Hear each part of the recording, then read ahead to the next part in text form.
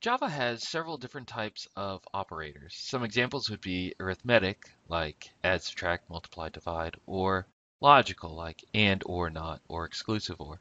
But in this video, I want to focus specifically on relational operators. And what relational operators do is they perform a test with two different operands or two different values. If you've taken any kind of math class, you've probably run into these. And I have a column here that's designated math. And so the relational operators for math are greater than or equal to, less than or equal to, or not equal to. Now, some of the relational operators are coded exactly the same way they would be written in math, the greater than and the less than. But all the other relational operators, there are slight variations. So you can see the greater than or equal to or less than or equal to. Well, there's no greater than with an underline underneath it, meaning equals, on a keyboard, and therefore Java uses two symbols, the greater than and equal to, or the less than and equal to symbol, meaning the exact same thing. The not equals, again, there is no equal sign with a line through it on the keyboard, therefore it uses two symbols, the exclamation point and the equal symbol, to mean not equal to.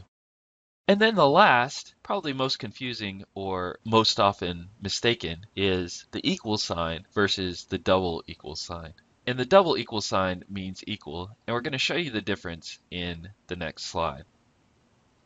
In this slide, what I have before you is not a relational operator. It is the assignment operator. And the assignment operator assigns the value on the right to the operand on the left.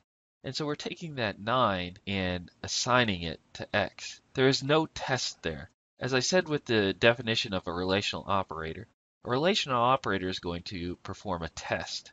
And what test is it performing? Well, it's trying to see, are these values equal to one another? So is 9 equal to 9? Well, that would be true. So therefore, it would output or be assigned as true. In the next example, we have 5 equal to 9 with the relational operator. And this, of course, would be false. So it would either assign or output or whatever you're going to do with this, false. But hopefully you can see the difference between the two. The assignment operator is going to take what's on the right and move it into the left. There's no kind of test going on. Whereas the relational operator is performing a test between the two values to see, hey, are these two equal? That's why you must use a double equal sign as opposed to the single equal sign when using the relational operator. So in this slide, I've shown you some relational operators in use. And like I said, they're always going to perform a test. And so they're going to be testing for true or false. And so we can see that 5 is not greater than 9, therefore it would return false. 9 is greater than or equal to 9, so that would return true. 5 is less than 9, so that would return true. 5 is less than or equal to 9, that would be true. 5 is equal to 9 is false, and then 5 is not equal to 9, well, that is true. So we see how relational operators can be used. And again, it's important to note that they will always evaluate to true or false.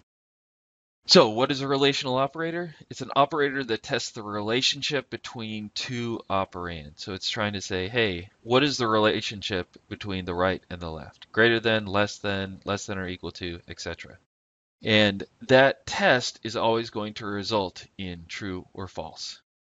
Examples of relational operators are the ones that I gave you. And the 6 of them are less than, greater than, less than or equal to, greater than or equal to, and not equal to.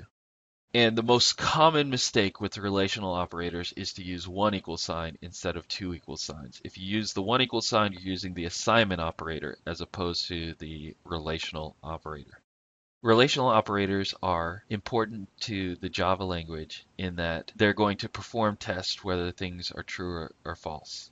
And as we move forward, we're going to see that many statements and structures use them in order to figure out whether they should do something or not. Thank you so much for watching the video. If you like this video, please do click the like button below. If you'd like to see more videos like this, please do subscribe to the channel. Truly, thanks again for watching.